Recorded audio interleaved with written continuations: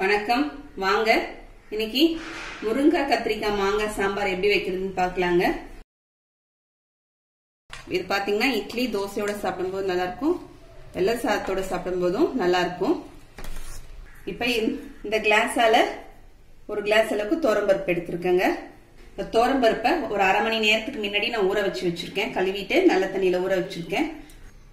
ஒரு 1/4 ஸ்பூன் அளவுக்கு மஞ்சத்தூள் சேர்த்துக்கலாம். ஒரு அரை ஸ்பூன் நெய் சேர்த்துக்கலாங்க. இதை ஸ்டவ்ல வச்சிடலாம். வச்சுட்டு இது ஒரு பொங்கினதுக்கு அப்புறம் நம்ம மூடிடலாங்க. இப்ப நமக்கு பருப்பு போட்டு ஒரு கொதி வந்து பொங்கி வருதுங்க. பருப்பு தண்ணி பருப்புக்கு பாத்தீங்கன்னா பருப்பு முழுகிற அளவுக்கு நம்ம தண்ணி வச்சுக்கிட்டா சரியா இருக்கும். இப்ப இத மூடி போட்டு மூடிடலாங்க. மூடிட்டு ஒரு 5 விசில் வச்சு எடுத்துக்கலாங்க. 5 விசில் வந்து சவுண்ட் வந்து நான் ஆஃப் பண்ணி எடுத்து வச்சுட்டேங்க. பருப்பை ஓபன் பண்ணிக்கலாம். தண்ணியை பொங்க வச்சுட்டு நம்ம அதுக்கப்புறம் மூடினோம்னா மேல ஃபுல்லும் நமக்கு மூடியில வராதுங்க. அதுக்குதான் நம்ம வந்து ஒரு பொங்கு வச்சுட்டு அதுக்கப்புறம் மூடி போட்டு மூடுறோம்.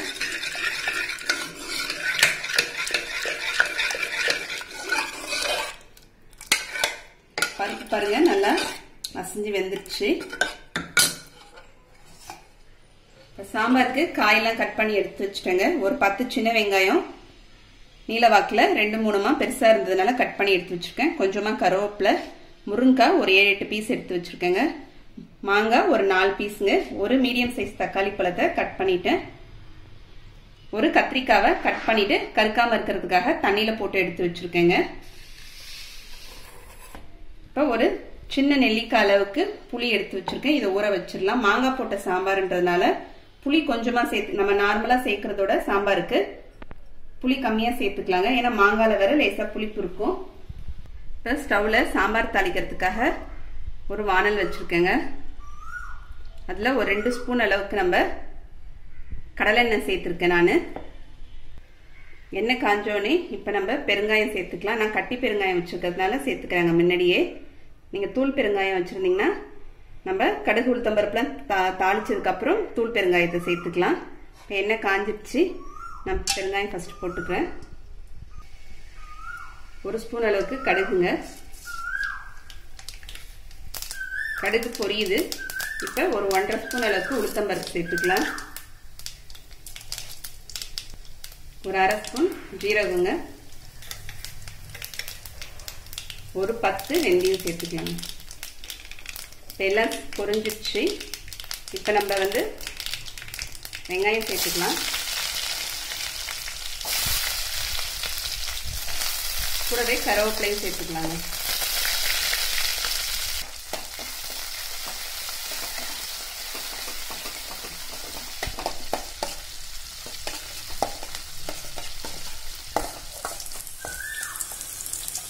வெங்காயம் சேர்த்து ஒரு 2 நிமிஷம் வதக்கியாச்சுங்க. 2 லேசா பிங்க் கலர்ல வெங்காயம் வந்துச்சு பாருங்க. இப்ப நம்ம தக்காளி பழத்தை சேர்த்துக்கலாம்.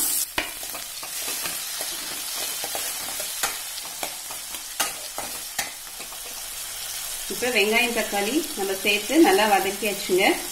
தக்காளி நல்லா குழைய வதக்கியாச்சு. இப்ப கத்திரிக்காய் வரைஞ்சி நம்ம தண்ணியில போட்டு வச்சிருக்கோம், அதை சேர்த்துடலாம்.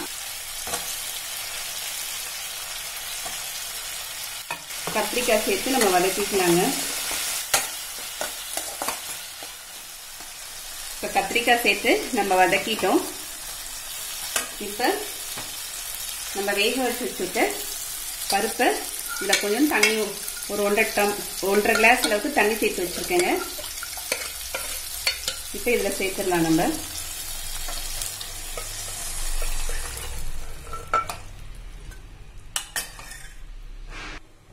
இது குழம்பு மிளகாத்தூள், சாம்பார் மிளகாத்தூளுங்க.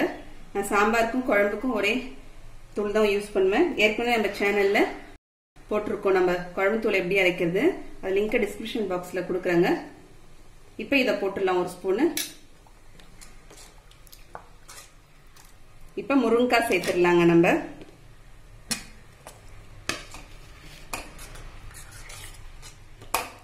மாங்காவை நம்ம இப்ப சேர்க்க வேணாம். புளி தண்ணி ஊத்தும் போது நம்ம மாங்காய் சேர்த்துட்டு புளி தண்ணி ஊத்திக்கலாம். இப்ப சாம்பாரை மூடி வச்சிடலாங்க.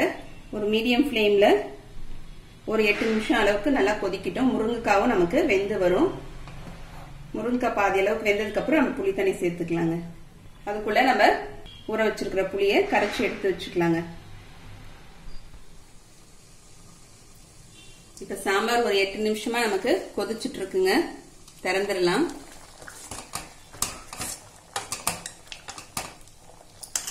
இப்ப நான் புளிய கரைச்சி எடுத்து வச்சிருக்கேங்க, சேர்த்துடுறேன். இப்ப இது கூடவே நம்ம மாங்காவும் சேர்த்துடலாம். இது நம்ம சாம்பாருக்கு உப்பு சேர்க்கலாங்க. உப்பு சேர்த்துடலாம். தேவையான அளவுக்கு கல் உப்பு சேர்த்துக்கலாங்க.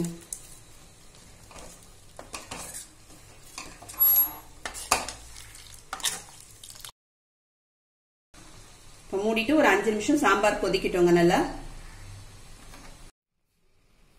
இப்ப சாம்பார் நல்லா மாங்காய் போட்டு புளி ஊத்தி நல்லா கொதிச்சிருச்சுங்க. நம்ம திறந்துக்கலாம். திறந்துட்டு மேல லேசா கொத்தமல்லி தழை சேர்த்துக்கலாங்க. இப்ப சுவிட்ச் ஆஃப் பண்ணிடுறேன். இப்ப நமக்கு மணக்க மணக்க முருங்கைக்காய் கத்திரிக்காய் மாங்காய் போட்ட சாம்பார் ரெடி ஆயிடுச்சுங்க. நீங்களும் இது மாதிரி செஞ்சு பாருங்க. செஞ்சு பார்த்துட்டு எப்படின்னு கமெண்ட் பண்ணுங்க. இந்த வீடியோ பிடிச்சிருந்தா லைக் பண்ணுங்க, ஷேர் பண்ணுங்க, மறக்காம சப்ஸ்கிரைப் பண்ணுங்க. அடுத்த வீடியோல பார்க்கலாம். தேங்க்யூ.